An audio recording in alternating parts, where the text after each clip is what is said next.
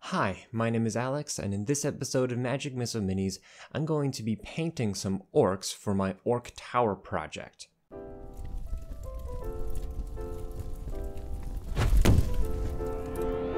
So this video is going to be a little bit different. I'm not going to be painting the entirety of the tower. I'm just going to be focusing on painting a couple of these orcs because I needed to figure out how I was going to paint all of the different orcs that are going to be on this tower that I'm working on. I knew that I didn't want to spend a whole bunch of time working on every single miniature and painting them like I would normally, because that would just take way too much time. So I decided to take this video to explore the differences between how you might paint a miniature for an army or for a large project when you have to paint a lot of them, and how you would paint a miniature if you're just trying to make one mini look as good as you possibly can. So that's what this video is dedicated to.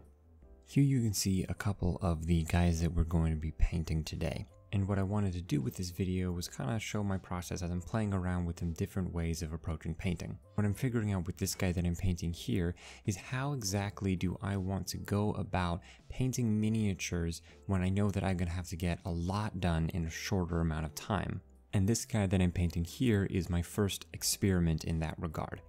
I base coat this guy in Vallejo Model Colors Refractive Green. My first thought for painting this guy was going over the entirety of the miniature and add all the base tones.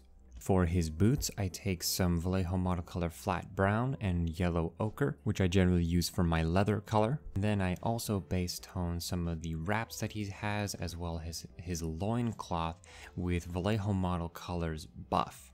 To paint the pants, I take the buff color and add that to the flat brown to create a slightly different brown than the leather of the boots. And then taking Vallejo Model Colors Black, I go over and paint his top knot. I also add some more brown for his belt, adding a variation of the same color we added for the boots, mixing the flat brown with the yellow ochre. Since this guy is all about trying to save time, I thought I would go over the entire miniature in a series of different washes, and for this I use Agrax Earthshade Citadel Colors Brown Wash. And once I've added the brown wash everywhere I wanted, I decided that I would add a black wash over top of the skin of the orc. My thought with this would be that I could add a basic layer of highlights and shadows fairly quickly on the orc skin in the same way that I had done for the pants. And then to create some highlights, I would just do a quick little bit of glazing. But unfortunately, a quick little bit of glazing became a bunch of tedious glazing, as if I was just taking my time with this miniature, and wasn't very quick at all. What I realized was that I was trying to add a base layer of contrast with the dark wash and then just touch up the contrast with the highlights. But the dark wash really didn't add any contrast, it just made the base tone darker. So what I ended up doing was just sitting down and painting out and glazing out all of the highlights that I needed. And that wasn't the point of this miniature. The whole idea was to try and figure out how I could get an acceptable result that had some idea of contrast and highlight and wasn't just base tones, but also that didn't take forever to do, so that I could hypothetically do an entire army painting this way. But what I ended up doing was just adding an extra step to how I would have already painted it if I was taking my time with it, which wasn't the point. Finish this miniature up with the highlights using Vallejo Model Colors Refractive Green and Yellow Ochre for the highlights. Slowly begin to glaze on all the highlights that I need. I then do a quick dry brush of a lighter color over top of the leathers and the boots, which gives them a little bit of depth as well as making them look a little bit old. And then I also add some quick highlights onto the loincloth before moving on to the next miniature.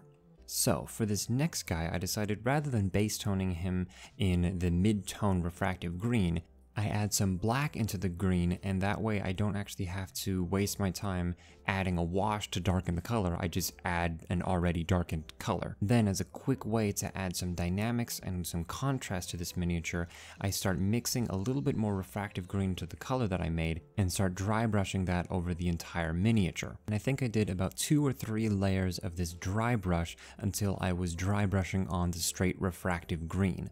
And the reason you wouldn't want to do this on a normal miniature that you're trying to take your time with is because this is, first of all, a very loose highlight, and it can tend to have a slightly granular feel to it, and it doesn't look super natural. But when you're painting an entire army, it's less about the individual miniatures and more about the army as a whole. Or in my case, more about the whole model that I'm making as a whole rather than each individual character on it.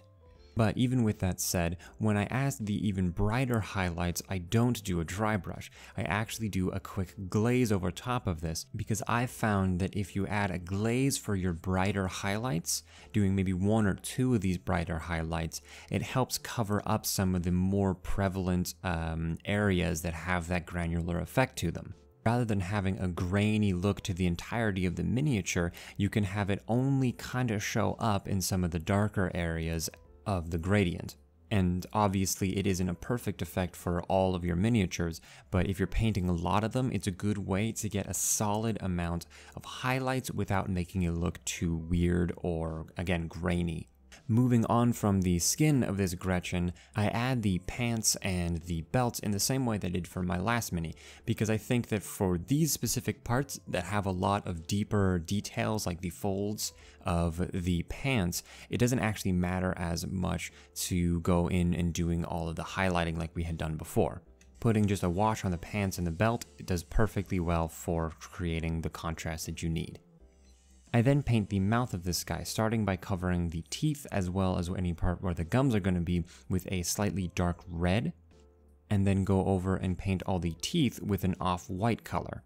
And then I also go over that with the brown wash, and this does a very good job of creating shadows as well as darkening the teeth to make them look a little bit grosser and kind of orky. And then to finish this guy off, I add a little bit of red paint for his eyes, and I'm going to wait to do the metallics a little bit later. Then I decided I would paint this main orc guy and take my time with this guy and do it how I would normally paint one of my miniatures, in contrast to how I painted the last guy. And again, the main part that I'm focusing on is going to be the skin, since that's the most dynamic part of these minis. And I start by, again, painting the darkest tone over all of the skin of this mini. And then I use some wet blending to get the rest of the highlights in. And this process is similar to the last one, but rather than mixing colors that get progressively lighter and dry brushing them on, I mix those same colors but use primarily wet blending to create the gradients and highlights. And this creates a significantly cleaner and smoother and simply more artistic series of highlights and contrast. Because unlike the dry brush, you can actually decide where the gradients go. The dry brush simply takes whatever shape that the miniature is and adds more contrast. Whereas this process is more focused on where you want every single shadow and every single highlight to be, which obviously takes significantly more time, but also, I would say, obviously yields a significantly better result. And as well as using a better result, I find that it's a lot more fun to paint this way. Obviously, if I'm painting a ton of these guys, and obviously if I'm painting each of these guys for an army or for a larger project like I'm doing, I can't sit down and paint every single miniature like I might want to, because by the time I would get that done, I would just be so sick and tired of the process. But sitting down to paint one miniature and really taking your time to do wet blending and a little bit of glazing here and there to get the highlights exactly where they need to be is so rewarding and enjoyable. But in the end, it's about trying to figure out how much time can you dedicate to one aspect of a large project. If this is one miniature you're painting, of course you want to take your time with it. But if you're painting a larger project like I am, you don't have time to do every single miniature in the detail that I'm doing this mini. The rest of the process for this miniature is actually fairly similar to the other one. It's not too complicated, since I again spent most of my time working on the face and skin of the orc. I add a light brown onto the fur for his coat, and then go in with a darker brown for all of the leather parts, so like the straps going up his coat, or whatever collar I guess it is, it's not quite a coat, as well as his belt. I then paint his loincloth with a little bit of off-white, and then I go over all of those parts of the miniature with a dark brown wash.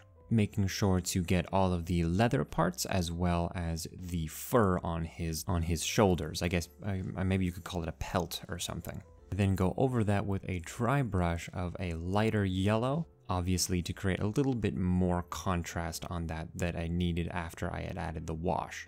I then do something similar for all of the leathers, adding a kind of rough edge highlighting as well as some little scratch marks with a bright highlight color. I found that this is the best way that I figured out how to do leathers. Combination of the dark wash beforehand and then the rough highlights I think looks really good. I then also paint the mouth of this guy the same way that I had painted the other miniatures, adding a dark red inside the mouth, and then I also add a little bit of a highlight onto the pants. Just doing a quick glaze since I don't need there to be too much saturation in the brown pants. I forgot to film where I added the teeth, but I just go around adding a couple little dots inside the mouth, even though there isn't a tooth indent for where it's supposed to be in the sculpt. And then, as you can see me doing, I add a little bit of red for the eye of this mini. And now I go and do the medals for all the miniatures. And this I also keep fairly simple, since it's not a major part of any of these models. I go in and I add a base kind of metallic color as well as a brass color to act as a contrast metallic to add a little bit more interest in some of the mechanical parts, like this guy's staff and whatever weird little plaque he's got going on behind his back. And then I go over all of my metals with a wash, going over the silver gray metal with a black wash and going over all of the brass with a brown wash. Since I got all of these colors mixing metallic paint and non-metallic paint, they tend to have a slightly granular, glittery effect rather than just a metallic effect, and adding this wash helps mask that a little bit, as well as of course getting into all of the details and bringing them out a little bit more. And once I've gone around and done the metals and the washes for all of the other little guys that I had painted, these guys are ready to get added onto the Ork Tower once that gets painted. I hope you enjoyed this video. It's a little bit of a different feel for me since most of the videos I make are dedicated to actually working on a large project or sculpting. If you want more videos like this where I just talk about painting with what little knowledge I do know about it, let me know in the comments below. But I hope you enjoyed this video. In the next video in this series, I'm going to be painting the rest of the Ork Tower and finishing that project off. And if you did enjoy this video, leave a like, leave a comment, subscribe, and hit the notification bell. All this stuff is so helpful for a growing channel, and I'll try to get back to as many comments as I can, seeing as right now I'm actually traveling abroad, and if you're interested in exactly what I'm doing and why that makes it difficult for me to answer comments, go check out the video that I did talking about that's on the front page of my channel page. But anyways, thank you so much for watching this video, and I will see you guys in the next one.